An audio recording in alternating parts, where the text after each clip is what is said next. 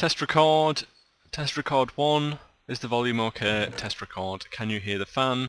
Hello and welcome back to part 16 of this Tekkit tutorial series.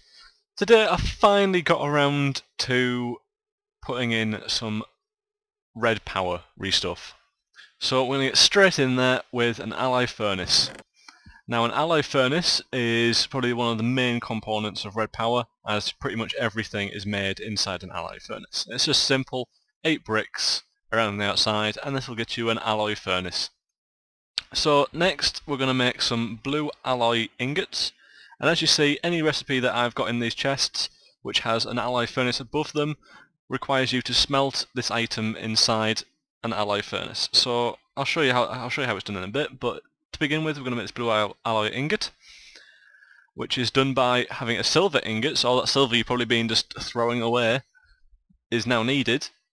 And you need to smelt one silver ingot with 4 clumps of nickelite, which you've also probably been throwing away. So the reason we're making these blue alloy ingots is because pretty much everything needs them. All the machineries need them. So a Blulectric furnace, which is a furnace which uses blue electricity to cook things instead, is made by, we shouldn't have taken that, some 5 clay blocks. So you have to combine some clay that you've smashed up, 2 iron ingots and a blue alloy ingot, and that will get you your Blulectric furnace. And we're going to need some blue alloy wire. Now this is the main cabling of red power, and it's pretty much the only cable of red power. So you'll need a fair amount of this over the time that you're building things. But it's made with 6 wool down the sides and 3 alloy ingots, and that will get you 12 blue alloy wire. So next we're going to make a handsaw. Now a handsaw is made with 3 sticks, 2 iron ingots and 2 diamonds. We're going to make a diamond one. You can make sapphire, rubies, etc. I think the lowest you can make is iron, but it's just all to do with durability and things they can cut. So you want a diamond because you want to be able to cut everything up, and I'll show you how to cut things in a bit. So eventually what this is going to lead up to is making some Blulectric solar panels. And to start with, we're going to need to make some of these silicon bowls, which are made by putting coal and sand in the alloy furnace, and this will give us 1 silicon bowl. And basically these silicon bowls, all that they're used for is turning into silicon wafers. Literally they have no other use whatsoever. So if you put a silicon bowl and a handsaw in a crafting table, you'll get these silicon wafers, which are just thin discs of silicon, and you'll get 16 of these per silicon bowl, which is pretty good. So we're going to need these blue doped wafers, which combine silicon wafers with nickelite, so more nickelite, so get digging because you'll need some more, and we'll need 8 of these for the solar panel. And to make a solar panel, you just surround a blue alloy ingot with blue doped wafers, and this will get you 1 solar panel. Now the next thing we're going to make is a sorting machine, which will eventually be used to upgrade our sorting facility. So for this we're going to need 3 red doped wafers, which is just silicon wafers with redstone, and we're going to use these to make a filter. Now a filter is a component in a sorting machine, but it can also be used by itself. I don't quite know how it works, but it seems really pointless if you can just make a sorting machine. So I wouldn't worry too much about putting it on the floor. But a filter is made with 3 cobblestone on the top, cobblestone at each bottom corner, gold bars on the sides, and a piston in the middle with a red dot wafer at the bottom middle. And then to make the sorting machine, you just put iron ingots across the top and the bottom 2 corners, a blue alloy ingot in the bottom middle, the filter that you've just made in the very middle, and 2 more red dot wafers on each side. So the next thing we're going to need is tubing or piping, and for this you're going to need some brass ingots, which are combining tin and copper in an alloy furnace. Now this is actually two lots. Oh no, is it? No, that's a lie. That's only 1 lot of the recipe. And it'll get you 4 ingots. And then if you put 2 brass ingots either side of a glass, you'll get some pneumatic tube, which are very handy indeed. Now as you can see, I've already run out of room. I've had to add extra chests. That's because red power has a lot of recipes. So first of all, we're going to need to make some tin plating, which is 1 tin and 2 iron ingots in an alloy furnace. Now this is 2 lots of the recipe, and this will get you some tin plate, and then if you make a U shape of tin plate, you'll get yourself a paint can. If I just head over to the other side, we're going to make ourselves a paintbrush, which is a stick and some wool. Now this is different to the paint roller for the cabling. This only works on pneumatic tubes, and the paint roller only works on cables. So next we're going to make the dye for the paintbrush, which is the paint can that we've just made, some dye and some flax seeds. So you're going to have to go out and bash some grass to get those flax seeds, and this gets you paint. Now this can be any colour dye, but it'll give you the corresponding colour paintbrush. And then you just combine the paintbrush and the paint, and you'll get yourself a coloured paintbrush. So I'm just going to head over to my little area that I've set up here for my red alloy stuff. Sorry, I've got a bit of a runny nose. If you keep hearing sniffing, for some reason it just won't stop running in this last like 10 minutes or so. So I'm going to whack down this alloy furnace. No, is it an alloy furnace? Yes, it is an alloy furnace. And this Blulectric Furnace here. I'm going to put the sorting machine down here. Now you want to put a block where you want the tubing to come out of, and then place it, because you want these little circly eye-shaped things to be pointing towards the chest. Now you can't connect these up to a with tubes to a chest, otherwise it won't work, I don't think. So just connect it directly to a chest anyway. It's far more compact this way. So I'll come back to these in a second, but next I'm going to set up the solar panels on the roof. Now these are really easy to set up. You just get your wire. I'm just going to wire this down the side like so, like this. Get this nice and far out. Now you can make bat boxes, but I'll go over this next time.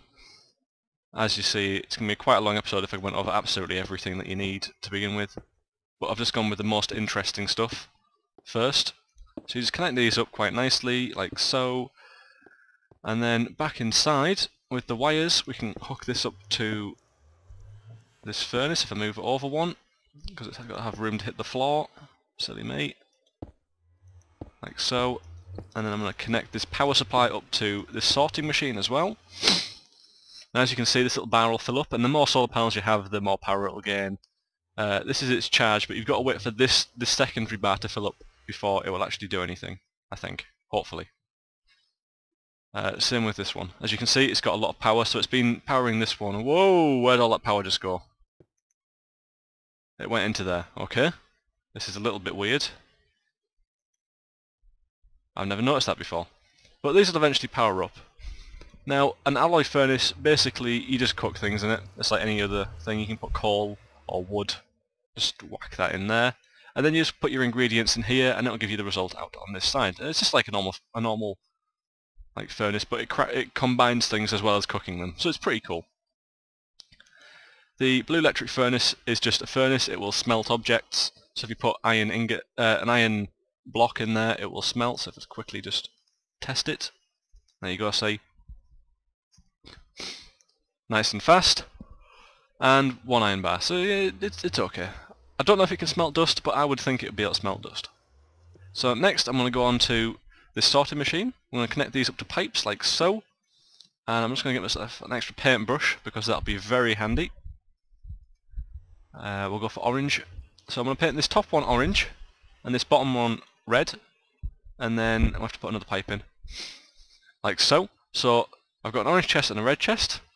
And inside this chest you'll see I've got lots of different ingredients. So I'm just going to take one of each, just for now, just so I can show you.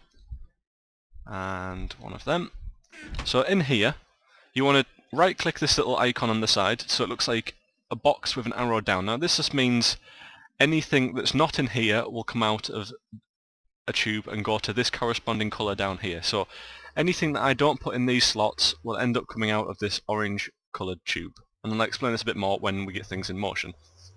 So I want only diamonds to come into this orange tube. So I'm not going to put any diamonds in here, but in the red, let's see, I'll just flick through a bit. There we go. Now if you flick this to red, so now that we've got this and it's hopefully got power, yeah, so red, got the red one, Sorry, my game just crashed, which is why I've just lost track of it where I was. So if we just put an iron ingot in here, a gold ingot, a silver ingot, etc., blue alloy, and we get ourselves a lever. And we just move, say, the solar panel out the way. If you get ourselves a lever and put this here. Now, in here, we've got some diamonds and some stuff. If I turn the lever on, ingot came out, went through the red, gold bar, tin bar, maybe, blue alloy, diamond, all the diamonds. So it went through, and it goes through by stacks. So there'll be 2 diamonds, 2 diamonds, there's nothing left. So that's how the sorting machine works. It sorted it quite well, I would say. It's split it into the boxes that I wanted. Now if I come over to my actual new sorting facility, which is immensely huge, you see I've got some solar panels up here, and it's not quite finished, it's still a work in progress. But all the resources get pumped into here, and then they get dragged out.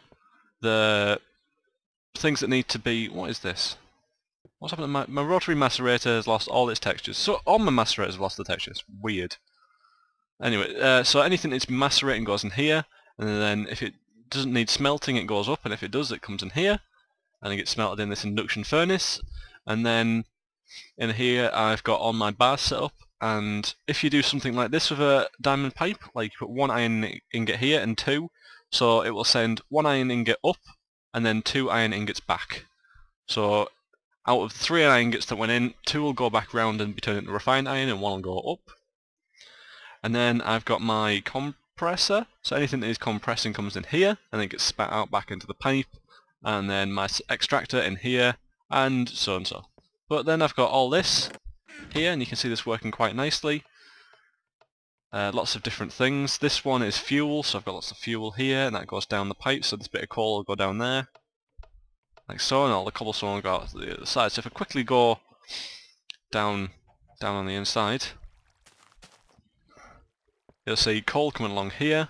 Well, in fact, if I stand on top like this, you'll see coal's going to go up there now, and all this cobblestone is going to go all the way over there, which leads into my condenser, so that can be condensed into diamonds, which I don't really need anymore, so I don't know why I'm doing it. But as you can see, I've got lots of cobblestone and such. I don't know why cobblestone's going backwards. Is it going backwards? I can't tell. There is literally so much cobblestone that I cannot tell. I don't even know what this pipe is back here. It's been a while since I've made this. Oh, it just goes under. These pipes, these pneumatic tubes will connect to pipes, so you have to watch out for this. And if I go back up, next time I'll be going over how to make things such as bat boxes that I've got up here. I've got these bat boxes that contain charge, just like normal bat boxes. So as you can see, it's got lots of power in it. And this clicking that you can hear is a timer. And I'll show you how to make things such as timers, latches, repeaters, you know, things like that that are coming quite handy. And also this wire, this red alloy wire, and how to coat it. So I hope this is quenched your hunger for red alloy and stuff similar in there, but there's literally far too much for me to do in one episode, so I'm going to have to break it down quite a lot. And as you can see, this episode's run quite long, as I imagine. I don't actually know how long it is yet, but I'm soon to find out. So, hope you've learnt something. There'll be a subscribe button at the top if you've enjoyed yourself. Tell your friends, get them in, create a server, go crazy. And I'll catch you next time, guys. See you later.